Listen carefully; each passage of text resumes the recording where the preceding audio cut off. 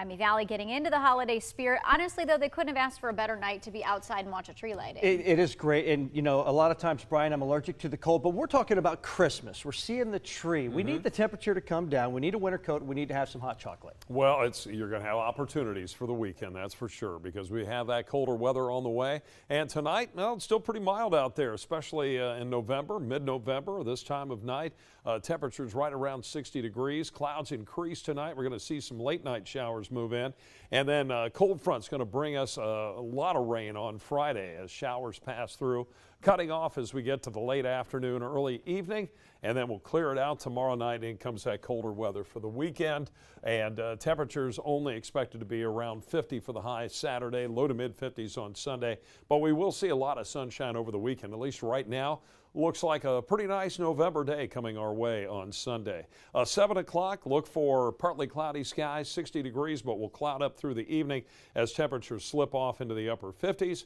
And at 8 o'clock tomorrow morning, 54. Overnight low temperature right around 54 degrees. Won't get much warmer than that during the day. Upper 50s, maybe around 60 or the low 60s in a couple locations, but then falling later in the day as the showers wind down as we head toward 4 and 5 o'clock. Temperatures over the next 12 hours just coming down slowly tonight because of the clouds, wind staying up out of the south, milder air moving in, and you can see those daytime highs tomorrow up around 60 degrees over most of the Miami Valley. And then the highs on Saturday only expected to be in the upper 40s north to around 50 to the low 50s south. So it'll be a cool day, but seasonably cool when you get right down to it. Dry conditions tonight on the Bryant Heating and Cooling Systems camera and live Doppler 2 HD.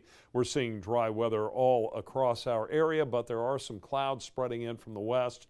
And as I mentioned, those will continue to thicken up tonight. Not a lot of rain showing up right now, but we are getting some showers breaking out southern Iowa, northern Missouri, and we expect more to develop out ahead of that cold front tonight and into tomorrow. So a high chance of rain tomorrow, only about a 40% chance on Monday, and that'll be later in the day when we'll see that chance on Monday. Only 3/10 of an inch of rain roughly for the month, and we're looking at 3.3 for the fall season, so all those numbers negative. We're 5 inches below normal on the rainfall for the year. Right now in Dayton, 61, south-southwest wind at 8 with a 56% relative humidity. Our weather checkers tonight, some mid-50s up north. Jeff Cador at Bell Center at 55, but Bill Telsrow in Beaver Creek at 64. Let's take a look at that forecast tonight. Increasing clouds, maybe a late night shower, low 54, and then we expect showers tomorrow. Breezy, cooler, cloudy skies, high near 60. And your Storm Team 2 7-day forecast, mostly sunny Saturday, 50. Sunny on Sunday, 54 after morning low of 30. And then increasing clouds Monday, some late day rain around Monday night and Tuesday. Looks like colder weather towards the holiday weekend.